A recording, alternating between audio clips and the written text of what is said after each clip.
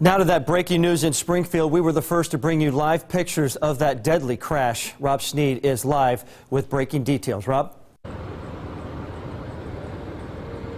Well, I spoke with the trooper out here this morning, and he told me as the sun is starting to come up, reality is starting to set in that there are possibly, more than likely, more victims of this crash out here, and that for that we are going to limit what you can actually see at home out of respect for those victims who are still here behind me. But as you can see here on the 2100 block of Ridge Road, there's a piece of the car right here. The other piece, which we're not going to show, is wrapped around the tree. They're actually removing it right now as we speak. And in addition to those two large pieces is just debris scattered everywhere. And again, investigators are out here on the scene trying to figure out exactly what happened. But what we do know from a trooper is that it appears that speeding may have been a factor.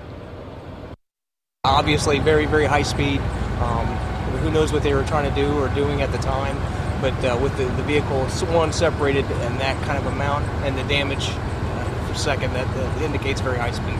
And right now, this accident is still under investigation. And again, crews are still out here, and they will remain out here until they figure out exactly what happened. For now, we are reporting live. Rob Sneed, 2 News Today, working for you.